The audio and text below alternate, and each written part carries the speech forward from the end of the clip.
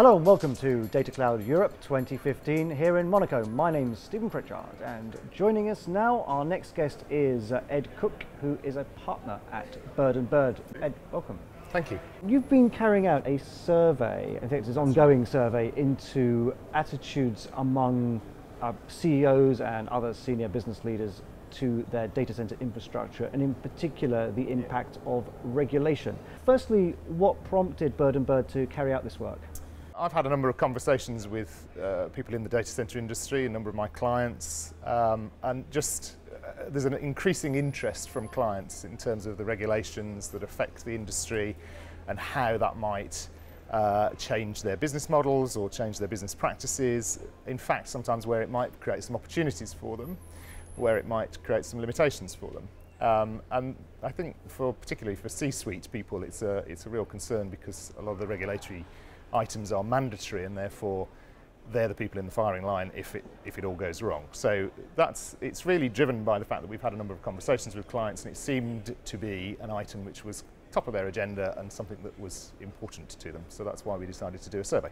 Now, I should stress that this work is ongoing. The survey is not completed yet. That's correct, yeah. So we've got some interim results to kind of talk about. But nonetheless, you've got some interim findings. So in terms of the impact of regulatory change, the view seems to be that on the one hand, regulators are giving, on the other hand, they're taking away. So on balance, perhaps we're more or less standing still. But could you explain that a little bit better for me? Yeah, sure. Well, I think that one of the real problems with the regulatory environment and how it impacts upon data centers is that it impacts such a large number of areas for data centers. So you've got regulations that impact upon data privacy, you've got things that impact on data sovereignty, power availability, power costs, you've got taxation, you've got a whole range of different things, and it's a bit of when it all comes together, it becomes an incredibly complex thing to try and manage.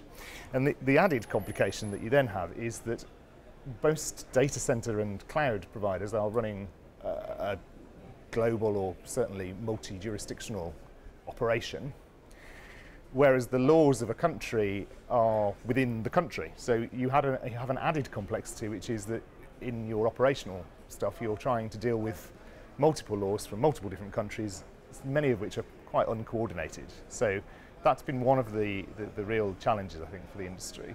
You're right that when you say that it's been relatively, I think people think that it's been relatively neutral in terms of the impact, but having said that, it's very complex. So just to try and get a handle on it is a real challenge for businesses. So which areas have you identified where regulation is perhaps being reduced or made a bit easier for businesses to comply with? Well, I think there's quite a lot of hope that the new data privacy regulations, when they eventually come through, will bring a level of consistency because they're being carried out at European-wide level. So there's a hope that will bring some level of consistency to the industry. That hasn't happened yet, but it's on its way, we're told. And so that's an area where I think there could be some positive change and some simplification of the legislation. Having said that, it brings with it the way in which it's being implemented may not be a way in which the industry would like it to be implemented. So I think that's another area that's quite important, where trying to ensure that the industry and its interests are properly represented to lawmakers. That actually seems to me to be one of the key themes coming out of the survey. And are there any particular areas where you feel regulation is becoming more burdensome? Generally speaking, regulation is becoming more burdensome. The areas into which regulators want to touch is becoming complex. I think when you look at things like the Internet of Things, that creates a problem for regulators because so much of the data that is being collected is about individuals. It's personal data about individuals, their activities, what they're doing, and that's the kind of stuff that regulators really are worried about, what happens to that information. So the advent of the Internet of Things, I think, will result in greater pace of regulatory change. What's the impact being on businesses, and what are your CIOs and CEOs reporting in terms of what they're having to do to address these regulatory challenges?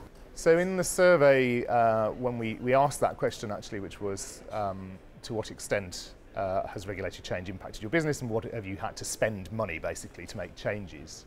And the answer to that question was most people had realised that they did need to spend some money in order to change some of their business practices to fit in with what their new regulatory environment was. People are having to spend quite a lot of money just to keep track of what the regulatory changes are, even if they're not having to make big changes to their business operations. And is it also changing the way that people do business? Are they becoming more conscious of the fact that regulations may come in areas such as privacy, and therefore the attitude to privacy, the attitude to data protection needs to be reviewed, if not revised? Possibly. I think for some of the better informed businesses, they are actually trying to find the opportunities through regulatory change. So, for example, if you're a data center provider or a cloud provider that's providing services within Germany, let's say, then you're aware that German data sovereignty laws have recently changed, and that provides an opportunity for you because there's a market demand there of people who need to retain their data in Germany. So having that knowledge enables you to perhaps create a market for yourself. If you didn't know that, then you might suddenly wake up and have a big surprise when all of your German data center customers have to leave your data center and stick their data in one in Germany. It is just having that knowledge, I think, is the tricky bit. And given the complexity that you'd identified, how can, in particular, CIOs who are not necessarily from a legal background stay on top of this and make sure that they're not inadvertently falling foul of a regulation someplace? Well, I suppose as a lawyer I would say they need to speak to their lawyers, but which is a kind of a self-serving statement, I suppose. But it is a real challenge. I think we will certainly look to publish a service where we can start to alert people to changes that are coming down the tracks. But I think it's symptomatic of a wider issue really, which is that the industry needs to be talking to lawmakers much more, and I think it needs to go with a more uniform voice to lawmakers, because one of the problems that we do identify is that typically legislation is made at a kind of fairly broad level. So it doesn't necessarily take account of the interests of any particular industry. And that can have some fairly odd unintended consequences when you apply it to any specific industry. And of course, with data centers, that's particularly apparent. So I think it is incredibly important that when we hear about legislative change which is in the making, we ensure that the interests of the industry are represented to those people who are making those changes and who are bringing that law in.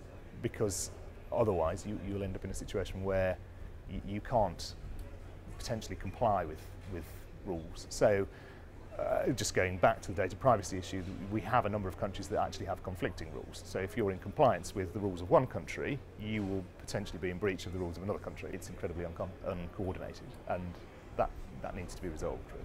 So perhaps there's an opportunity for industry leaders to have a common voice and explain the practical impacts of some of these things. That's the kind of call to action, I think, for the industry, and that's certainly the message that's coming out of the survey for us, is that that's what needs to happen. Well, Ed Cooke from Bird & Bird, thank you very much. Thank you.